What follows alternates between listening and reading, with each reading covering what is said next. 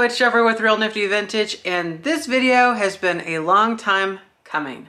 So I went to the auction like, I don't know, 3 weeks ago, and I'm just now getting to the haul video. So my counter has literally looked like I'm about to show you for 3 weeks. And that tells you a lot about how I live with vintage stuff around here. It's my life, basically. All right, so pretty much everything here is Occupy Japan, and I'm really excited about it. So right here in the center of the thing, here's what I paid. I paid $61.50.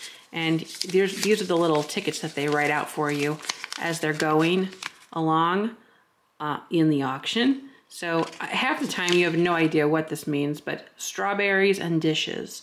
Well, I've gotten those strawberries.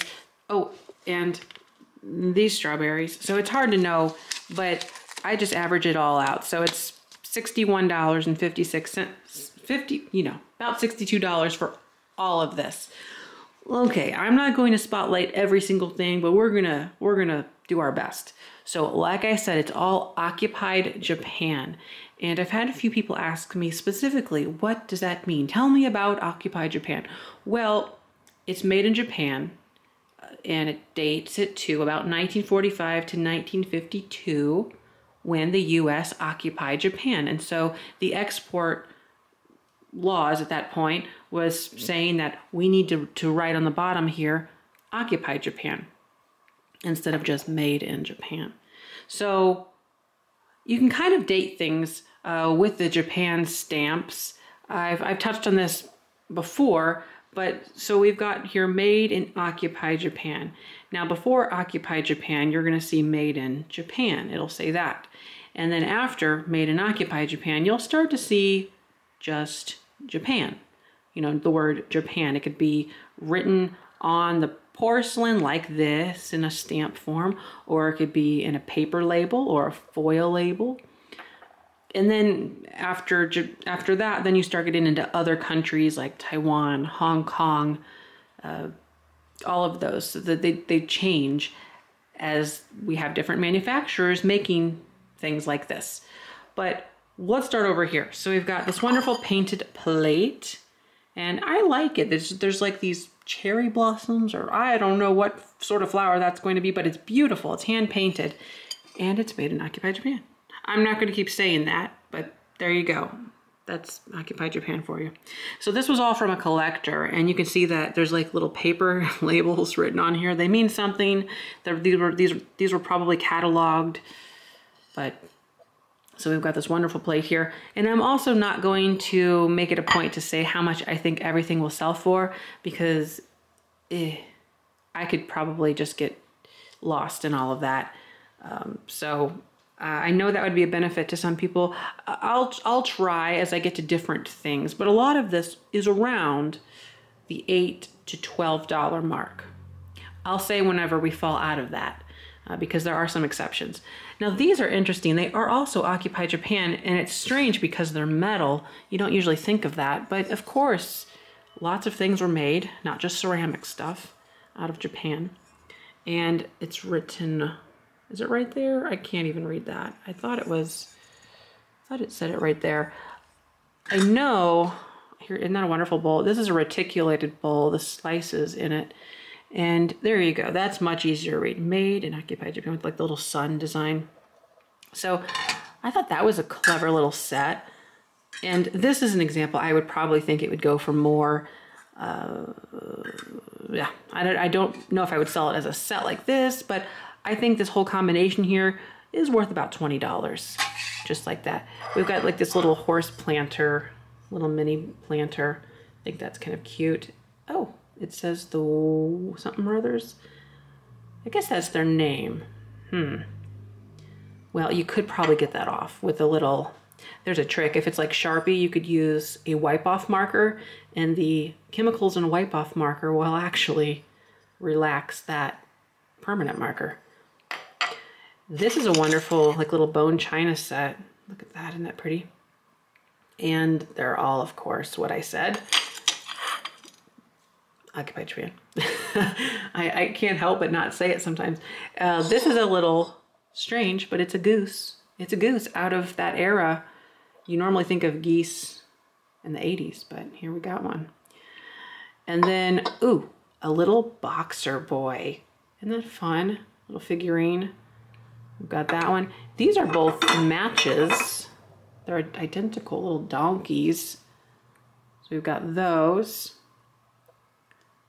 Obviously, you're going to have different stamps depending on the manufacturers. There's all different manufacturers of these things. Oh, that one, there's a, see it, the problem right there? A crack. A crack. This is one of my favorites, this mermaid. I'll cover up her bits. So it's a mermaid, and you don't usually see mermaid items, old mermaid items, so I really like it for that. This one will sell for more. It'll sell for at least $15, probably $20 for this one. Without even looking it up, it could do better. I haven't done the market on, certain themes do better than others. And then we've got like this little gal. That's really pretty. I actually have this one over in my curio cabinet, so this would be the second one of it. I'm not sure, maybe I want to keep this one, or maybe I want to sell both. I don't know, I have trouble sometimes.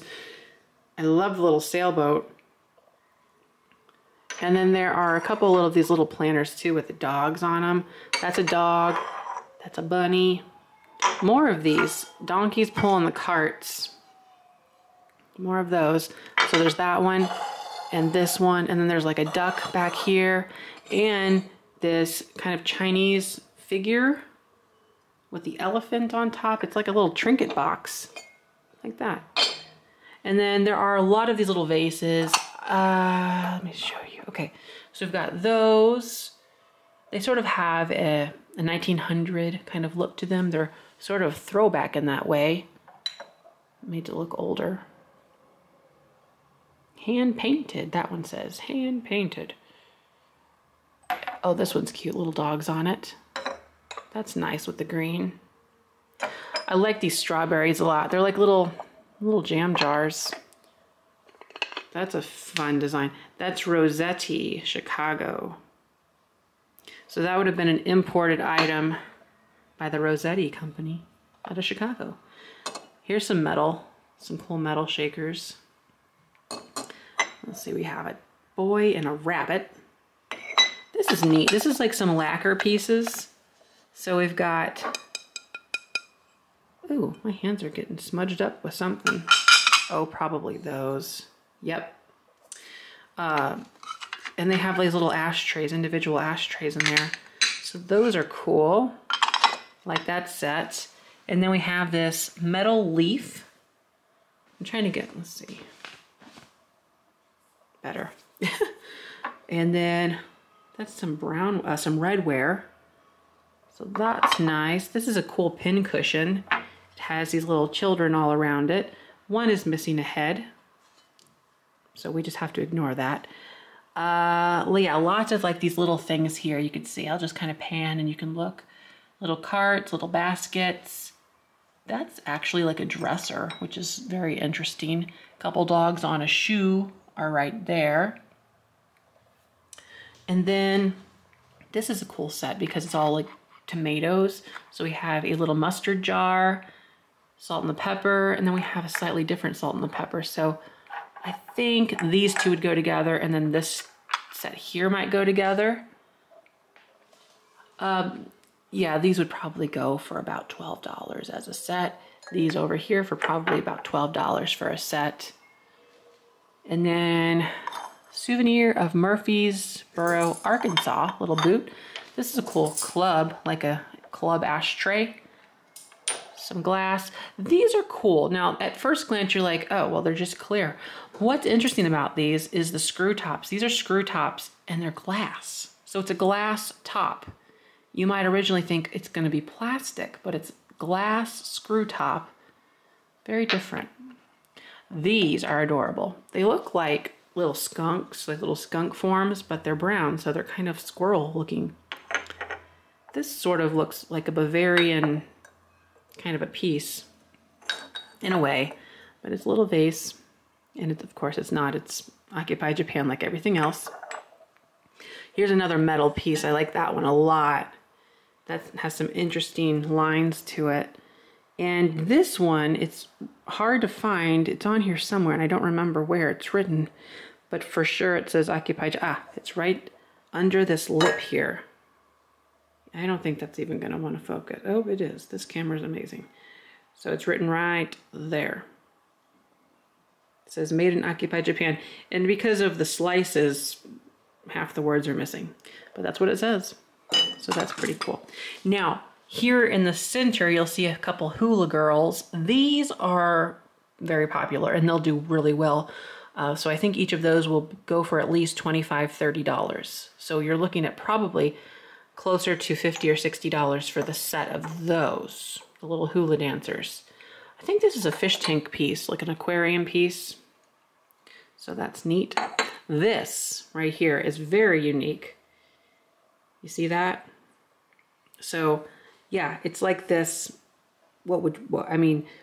wartime sort of gas, atomic, what do they call that? You know, when the alarms go off. I'm drawing a blank at what you'd call all this, but yeah, it reminds me of like, I don't know, like a movie or something where you'd have a whole town that is gassed out and they pretty much perish as they were living. Okay, well, we'll continue. This is chalkware, and it's of this boy. And then we've got the oranges. These are a pair, the little things. These little Toby type mugs or handled cups. This is different. Isn't that cute? That would probably do like $12. This is really interesting too with the cat. Cat stuff does well. That has like a horseshoe or a magnet looking thing on it. And then up front here, we've got this really big bird. I'm trying to make sure I didn't gloss over anything specific. So I went through most of the ceramic, and then actually these are composite. So these are composite coasters. So I'll show you those. It's like a pressed paper. So we've got the flowers and there's like little birds on here too. It's really pretty. And this is varnished or lacquered, and that's what gives it that gloss. And it is also considered alcohol proof, and they should say that. Yeah, they do. So it says alcohol proof, made in occupied Japan. So those are neat. And we have a set of them. And here I've sold different kind of variations of these alcohol proof things, different trays and stuff like that. They're pretty cool. Yeah, I showed you those little ashtrays. These are Moriage little cups with dragons on them. I guess you could call them dragonware. Little random cups. Whoa, I knocked over the lady. Does that go with that? I don't know. I don't think so. Knocked over your sister. Oh yeah, these are like little leaves, so they're all sort of different, aren't they? That's cool. So there's like 3 of them. And then I've got a couple of these little pairs. Yeah. All right, so as you can see, there are a lot of really cool made in occupied Japan pieces here, and I should do really well with them considering I only spent about $61 at the auction.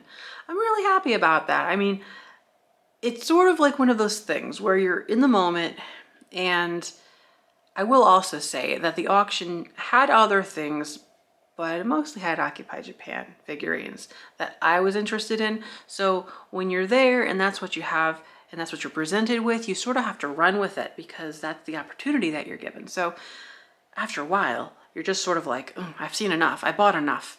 But looking back, you know, you're like, I always think, oh, I could have gotten more.